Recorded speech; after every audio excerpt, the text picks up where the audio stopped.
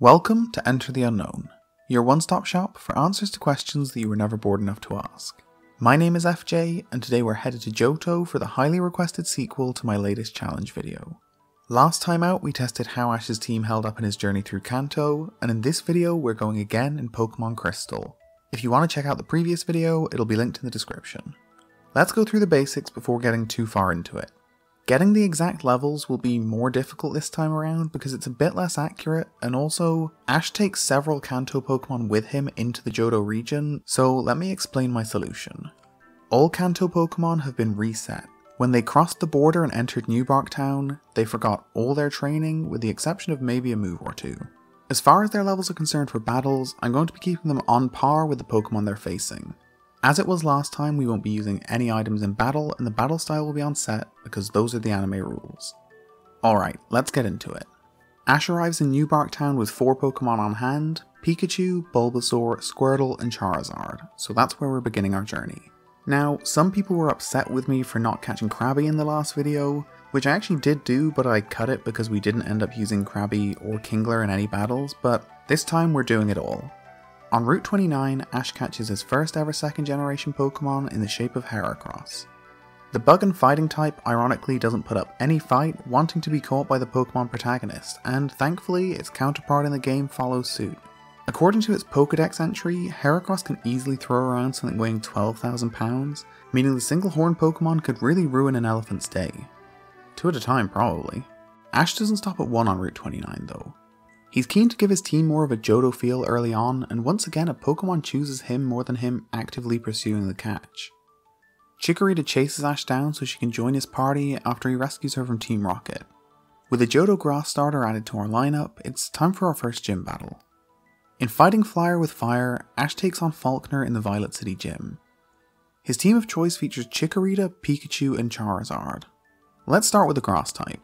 By this point in the anime, she'd only used Vine Whip and Razor Leaf, so getting her up to level 8 where she learns the latter seemed about right. As I mentioned at the start, the Kanto Pokemon are just going to be on par, so we've got Pikachu also at level 8 with Thundershock, Growl, Thunderwave, and Thunder. Last up is Charizard, and he makes it 3 at level 8 with his moveset featuring Ember, Growl, Smokescreen, and Fly. This is the battle in the anime where Charizard used Fly for the first time, so it felt necessary to teach him. Okay, let's go destroy Falkner. This one's a real mismatch. Instead of sending out Pikachu or Charizard first and ending this immediately, I thought I'd at least be fair to the Violet Gym Leader and mimic the anime by leading off with Chikorita. Falkner's level 7 Pidgey is up first, and it's honestly a bit of a joke. Even with the type disadvantage, Chikorita deals with the tiny bird Pokemon pretty easily. When Pidgeotto comes in, we go out to Charizard. I sort of just wanted to use my whole team here. After getting hit by a Gust, Charizard uses Fly, and I found out the hard way that Gust hits for double damage if you're up in the air. You learn something new every day. I knew Twister did that, but I've never seen it with Gust before, although it makes sense. Anyway, we end up switching out to Pikachu, who, after getting hit by Gust and Tackle, connects with Thunder to earn us our first badge. That was rather easy, but we won't be seeing Charizard for a while because after being a bit of a dick, Ash leaves him with Liza at the Charasific Valley. Stay if you want to. I can get along just fine without you. Ash, no! Who wants a weak Charizard anyway? So stay here. After heading south and reaching Route 33, Ash decides he needs a new fire type and Cyndaquil seems to be the perfect fit. Once again, Team Rocket were involved in the catch, with Ash throwing a Pokeball to save Cyndaquil from an explosion. Now, this was another part of the game where I had to intervene and change the narrative of the anime a bit. In Cyndaquil's debut episode, the fire starter uses Flamethrower, which it doesn't learn until level 46. Instead of catching a Cyndaquil who's higher level than some of the champions Pokemon, I decided to catch one at an appropriate level for the area and just have him learn Fire Blast. Now, I know Fire Blast isn't Flamethrower, but you can't get a TM for Flamethrower, and it's a trade-off of accuracy for power that I think makes the two moves more or less the same. I know some people won't be happy with this, but believe me, this will be more interesting than going through the game with like a level 80 Pikachu and a level 50 Cyndaquil. I had to use my best judgment with this challenge and I think this makes the most sense. With that out of the way, let's keep it going and visit the Azalea Gym. For his battle with Bugsy, Ash decided to use Chikorita, Pikachu and Cyndaquil. For this run, if the moves didn't give me any major clues, then I tried to stay under level to keep things interesting. As a result, we've got Cyndaquil at level 11 with Tackle, Leer, Smokescreen and Fire Blast. Chikorita's level 12 with Tackle, Growl, Razor Leaf and Reflect. At this point, Ash's Chikorita had only used Tackle, Vine Whip and Razor Leaf, so we don't have much info. Finally, we've got Pikachu at level 15 with Quick Attack, Double Team, Thunder Wave and Thunder. For the early gyms, I was just getting Pikachu up to the average level of the gym leader's team, so that's why she's at 15. Also, I know Pikachu and Chikorita's genders are reversed from the anime. It doesn't make any difference to the run though, so let's move on and get into the battle. Bugsy leads off with Metapod and we start with Cyndaquil. One Fire Blast turns Metapod into Fertilizer, and I really feel like people are going to hate that I gave him that move. When Scyther comes in, we switch out to Pikachu, and after paralysing the Bug Flying type, we get off a Thunder that almost knocks him out. He just about survives though and KOs Pikachu with a Fury Cutter.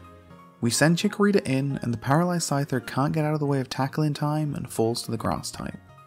Kakuna comes out last, and we give Tackle a go again, but it doesn't do too much, and once Harden comes into play, another switch up is needed.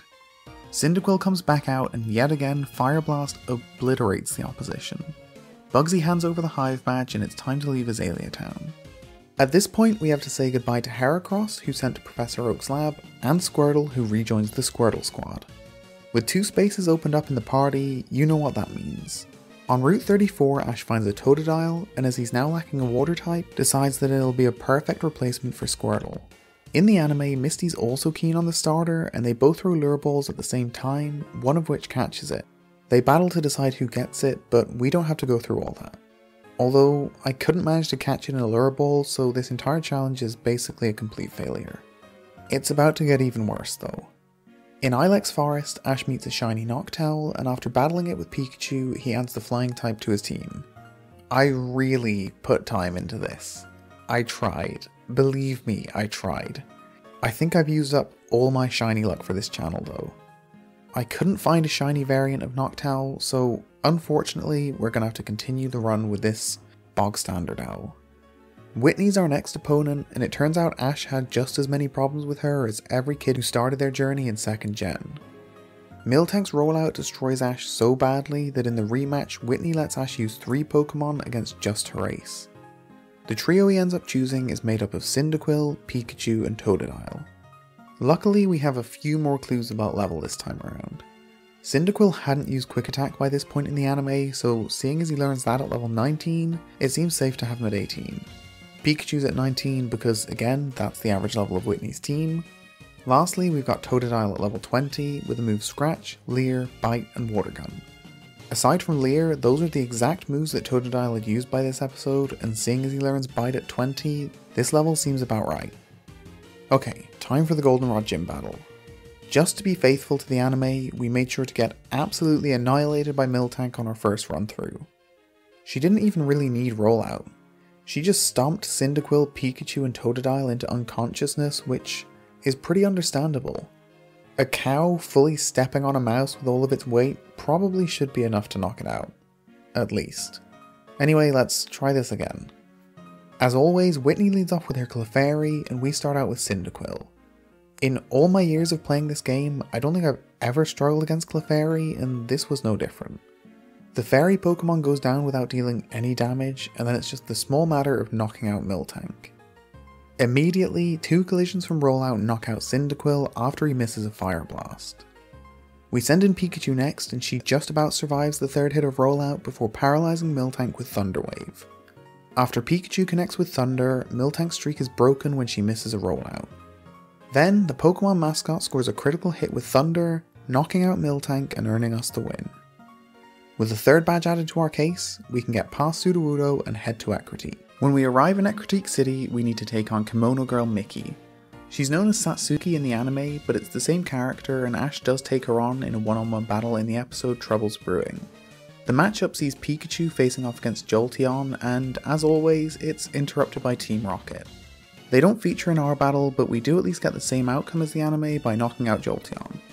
Okay, on to the gym. The team Ash uses for his 3-on-3 battle against Morty is made up of Noctowl, Pikachu and Cyndaquil. This is going to be another one where we have to ignore the moves used in the anime. I'll get to that in a second though. Let's start with Cyndaquil. In this battle, Ash's Cyndaquil used Quick Attack and Swift for the first time, so we've added both moves to his moveset. Cyndaquil naturally learns Swift at level 36, but it's a TM you acquire early on, so we can just make the leap in logic that Ash used that instead. Seeing as he learns Quick Attack at level 19 and this is the first time we get to see it, I think there's every chance he was still around the early 20s. Moving on, we've got Pikachu at level 22 with the same moves as ever, a little below the gym leader's average, but it's close enough.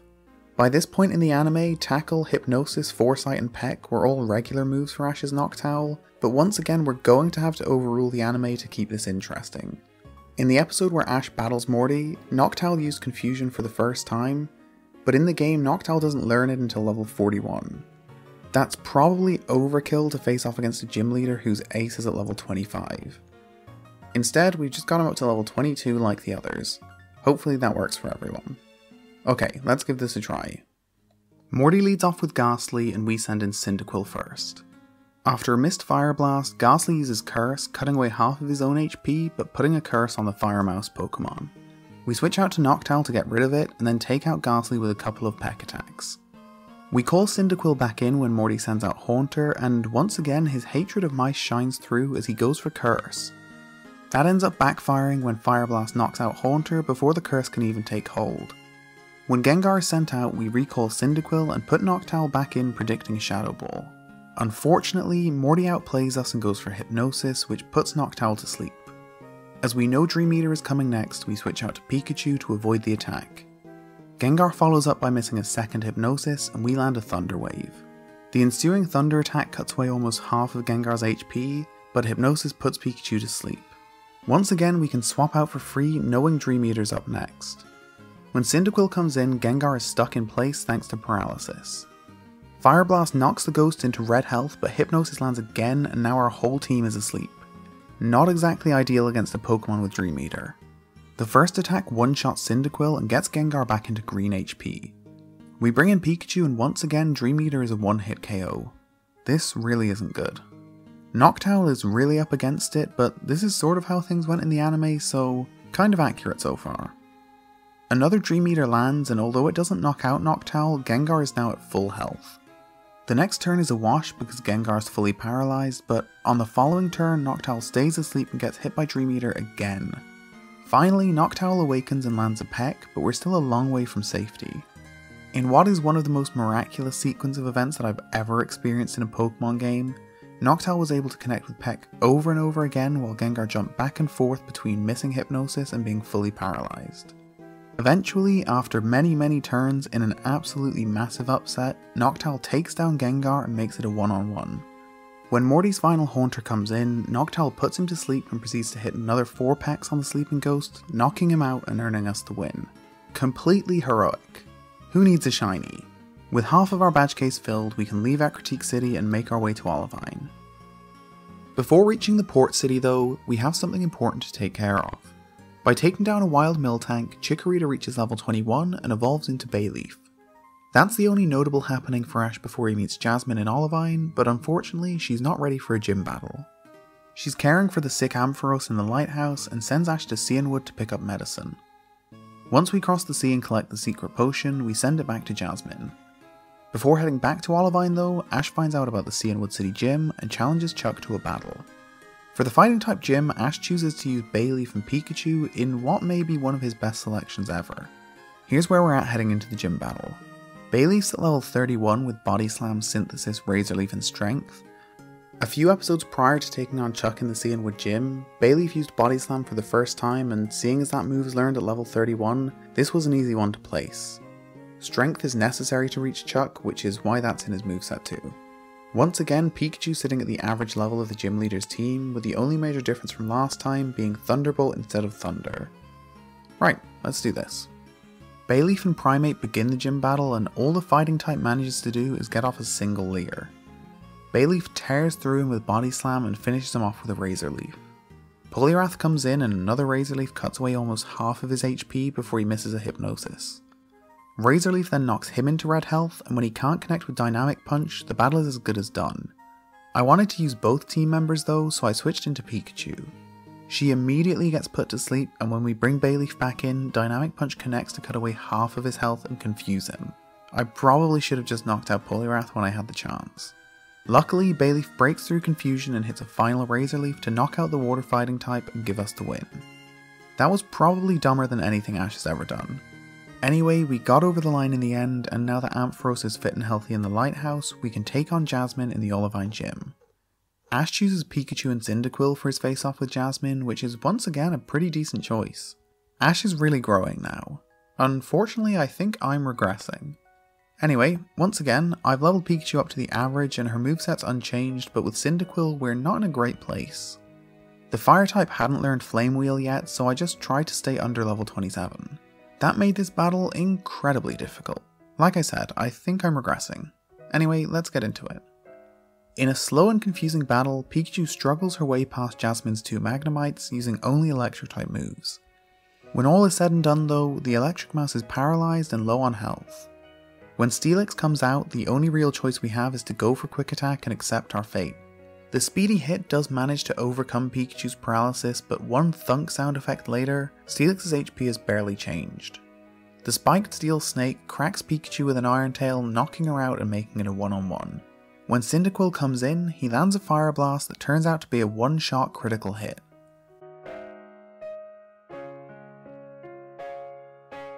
There's virtually no chance that he would have lived through an attack from Steelix, so that was definitely needed. This one actually took a ridiculous number of tries, but this is a challenge after all, so I wanted to see if I could get through it like this. Okay, now it's time to lose another team member. Ash sends Bulbasaur to Professor Oak's lab to ease tension between the grass and water type Pokemon there, and once he's done they decide together that he should stay. Honestly, most of you probably forgot that I even had him with me. But you know what that means. When one door closes, another door opens. Not really, that doesn't actually make any sense, but it's fitting here. After winning the Extreme Pokemon race, Ash gets an egg from the daycare, and when on Route 42, that egg hatches. I probably didn't need to go to the effort of actually hatching it where it did in the anime, but I did anyway. Putting way too much effort into entirely the wrong things is kind of a signature of my videos. Anyway, Phanpy comes out of the egg, and that'll be the last Johto Pokemon that we'll be adding to our team. In Mahogany Town, Ash goes after his 7th gym badge, once again using the team of Cyndaquil and Pikachu. There's almost no real change to our team from the last gym battle, so let's jump right into this one. There's actually not that much to get into. Once again, Ash has picked a good team, so we've got a pretty easy job. Pikachu easily picks off Seal with a Thunderbolt. I just realized I spelled Seal wrong, but also capitalized it like he's taking out the singer. He didn't take out the singer, just the Pokemon. Cyndaquil knocks out Piloswine with a couple of Fire Blasts, and then we go back out to Pikachu to finish off Dugong with 2 more Thunderbolts. It's a simple battle that earns us the Glacier badge and leaves us just one free spot in our badge case. Once he reaches Blackthorn City, Ash takes on Claire to try for his final gym badge. For this tough matchup, Ash pulls out the big guns, using Snorlax, Pikachu and Charizard for his face-off with his self-proclaimed world's best Dragon Master. While running Snorlax back through some of his basic training, we cross paths with Raikou, but it flees before we can get a good look, which is pretty faithful to the anime too. Anyway, for our battle with the Blackthorn gym leader, we've got all of our team members up to level 35. That'll hopefully keep it somewhat challenging. Snorlax has Headbutt, Amnesia, Ice Punch and Hyper Beam. The normal type learned Ice Punch before this battle to help with Claire's Dragon type team, and luckily we could get the TM for it to keep things accurate. Charizard's got Flamethrower, Scary Face, Smokescreen and Fly, which is, again, a pretty accurate moveset for this point, or at least as good as I could do. I was also finally able to replace Pikachu's Thunder Wave with a more anime accurate move, so now she's all set with her made for TV moveset. Okay, for the last time in Johto, let's get into this gym battle. Claire leads off with one of her 3 Dragonairs, and we start out with Snorlax. Even though the Dragon type manages to paralyze Snorlax and hit him with a Slam, a couple of Ice Punches cut her down without too much issue. Another Dragonair comes out, and again, a 1-2 of Ice Punches take her down before she can cause any real trouble. The final of Claire's Dragonairs is sent in, and it's yet another repeat.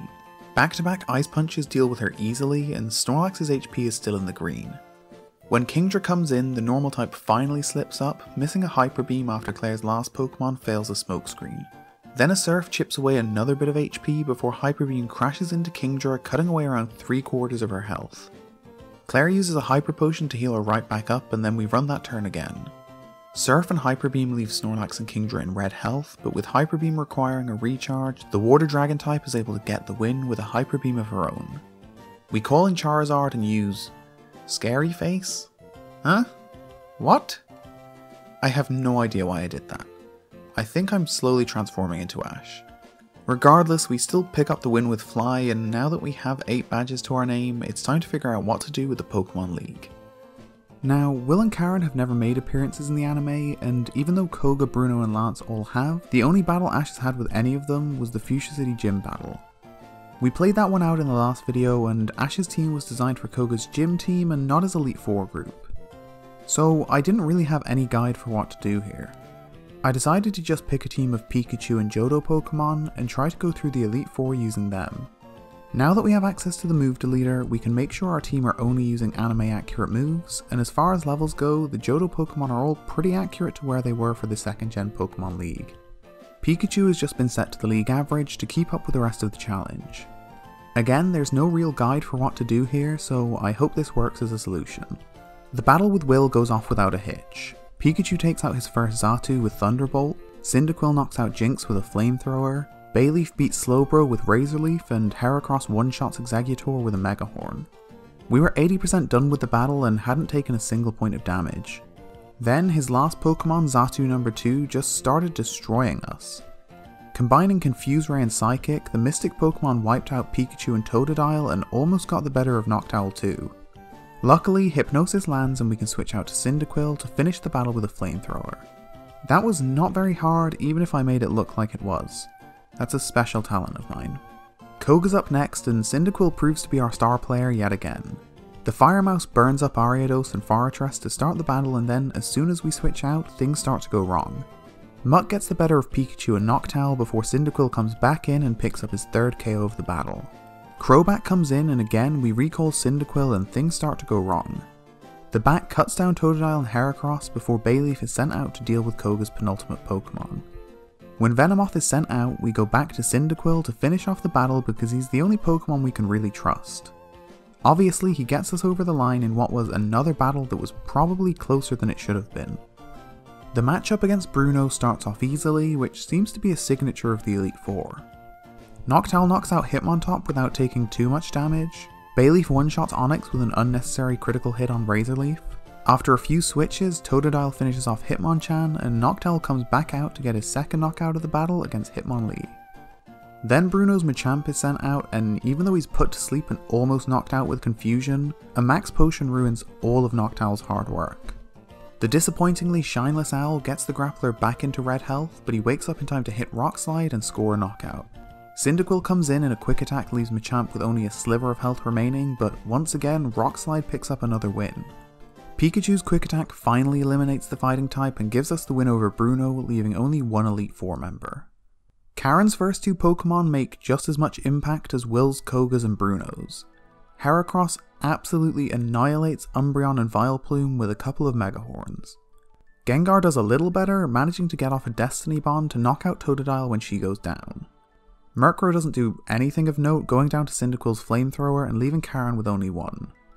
With no super effective moves to hit her with though, Houndoom poses a serious threat.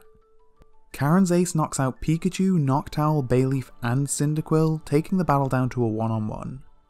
Luckily, Heracross comes in and knocks out the Demon Dog with Takedown. I feel like my general incompetence has made these battles very accurate to the anime, with most of them coming right down to the wire. Anyway, with the Elite Four defeated, only Lance remains, so let's take on the real challenge of the Pokemon League. Gyarados is up first for the Dragon Master, and this is the only part of the battle that's going to be easy. With his quad weakness to electric type moves, a single Thunderbolt one-shots him and gives us the advantage. When Dragonite comes in, we get off 2 more Thunderbolts, while the vision impaired dragon can't connect with Hyper Beam. Not wanting to ride our luck too far, we recall Pikachu and send in Bayleaf. He gets hit by Hyper Beam on switch in, but manages to live through it and knock out Dragonite with 2 body slams while he's recharging. Lance's 2nd Dragonite comes in and Bayleaf manages to paralyze him with Body Slam before going down to a Blizzard. We choose Heracross next and he manages to get the better of the paralyzed dragon type with a couple of takedowns. This is going shockingly well. Aerodactyl's up next for Lance and we get a bit lucky when we switch into Noctowl. The prehistoric Pokemon misses a Rock Slide and we connect with Hypnosis to put him to sleep. We switch out to Pikachu knowing she can do some real damage and end up knocking Aerodactyl out in 2 hits. That leaves Lance with only 2, and when his level 50 Dragonite comes in, we switch back out to Noctowl. A single Hyper Beam obliterates the bird and forces us into Heracross. While Dragonite's recharging, the bug fighting type gets off a Mega Horn and a takedown to cut him down to a tiny sliver of health. Frustratingly, Lance uses a full restore to heal him back up, but it doesn't make any real difference in the end. Before long, Heracross gets the better of him and makes it a 4-on-1. Charizard is sent in, and after getting hit by a powerful takedown, he does manage to get the better of Heracross. That's all he can do though. Pikachu comes out and hits a Thunderbolt to give us the win and earn Ash a Pokemon League Conference title about 18 years too early. As anyone who's played Crystal knows, the post-game in Kanto is a huge part of what the game offers. I went through that entire journey in my last video though. I thought it would be pretty boring to see me go through all of those gym battles again, so I decided to take on the two real challenges that Kanto has to offer. In Pokémon Crystal, the Viridian City Gym has been taken over by Blue, aka Gary, and it's actually a fairly tough battle. We did do this one last time too, but it's a proper battle from the anime and people would probably be upset if I left it out. Still, I don't want to spend too much time on it, but we'll be using the same team that Ash used in the anime. He picks Tauros, Heracross, Muck, Bayleaf, Snorlax and Charizard for his long built up match with Gary, and we'll be doing the same. Once again, we've deleted every move that wasn't used in the anime, and we're a little underleveled, so it should be close. We lead off with Snorlax, and he manages to take down Pidgeot and Alakazam with Ice Punch and Hyper Beam respectively. Gary's third Pokemon Rhydon lives through an Ice Punch though, and takes out Snorlax with Earthquake. Bayleaf comes in and easily beats the ground and rock type with a quad effective Razor Leaf. Exeggutor is up next, and after paralysing him with Body Slam, Bayleaf is recalled. We bring in Charizard, and one Flamethrower destroys the three-headed coconut monster. Gary's penultimate Pokemon is Gyarados, and Charizard, Tauros and Heracross combine to knock him out and take the Viridian Gym Leader down to 1. When Arcanine comes in though, he just tears through our team using a little help from full restores. Eventually we're down to just Bayleaf, Heracross and Muck, all of whom are around half health, with Bayleaf and Heracross both weak to fire. We choose to send in Muck, and from full health, a crit Sludge Bomb leaves Arcanine in red health and poisons him. Muck then lives through a Flamethrower, and the poison finishes off Arcanine and Gary. Just like the Elite Four, we breezed through the majority of the battle and then got absolutely destroyed by his final Pokemon. But with Blue down, that leaves just one battle remaining. After a bit of grinding, we head into Mount Silver with the team who conquered the Elite Four to face off against Red. This is sort of an idealist Ash team that he might have reached if his Pokemon evolved versus the Johto team that he actually built. This definitely didn't happen in the anime, just in case you were wondering. Again though, I think people would probably want me to include it. Just in case anyone is wondering, because I certainly didn't remember it like this, but Ash's Cyndaquil didn't evolve into Quilava until the Diamond and Pearl series, so I just kept him as a Cyndaquil. Okay, let's give this a go. We're pretty underleveled, but I think we can do it. The battle begins with Red's Pikachu facing off against Ash's Heracross, and it doesn't last long. A couple of horn attacks knock out the electric mouse before he can deal any damage. Venusaur comes out next and we switch into Noctowl. After getting hit by a solar beam, he uses Hypnosis to put the evolved grass starter to sleep. Then we bring in our MVP Cyndaquil, and a single Flamethrower knocks out Venusaur. Red sends in Espeon, and unfortunately our Cyndaquil can't survive through one Psychic. Noctowl does though, and again he uses Hypnosis to put one of Red's Pokemon to sleep. That's essentially his entire job here, and he is absolutely nailing it. We bring in Heracross, and his super effective Mega Horn one-shots the Psychic type. When Red calls Charizard into battle, we switch out to Noctowl once again, and after a wing attack and a fire spin, Noctowl's clinging to life on 1 HP, but before the fire can knock him out, he lands Hypnosis one last time. We bring in Pikachu, and after one Thunderbolt, Charizard wakes up and hits a Flamethrower that falls just short of knocking her out. That allows a second Thunderbolt, and I thought Red was down to 1 because I completely forgot about Snorlax. Unfortunately, the normal type was still alive and well, and he comes out next. After defeating Pikachu and getting slashed by Totodile, Snorlax uses Rest to heal himself up. We go into Heracross and he's hit by Snore, but a couple of Mega Horns knock out the sleeping Pokemon, and this time, Red really is down to 1. Blastoise is called out and gets the better of our weakened Heracross, but when Bayleaf comes in, he can't survive for long. 2 Razor Leafs finish off Blastoise and hand us the win. Red is forced to go through a portal because he's an ancient pharaoh or something. I don't really remember how this happened. But I do know that will do it. I know these videos aren't for everyone, and I really had to mix up the levels a bit for this to work. If you made it this far, I really hope you enjoyed. If I do go on to make this challenge for Hoenn, I'm going to attempt to go through using strictly moves from the anime, but I definitely need a short break before jumping into that. Anyway, thank you so much for watching, and I'll see you next time.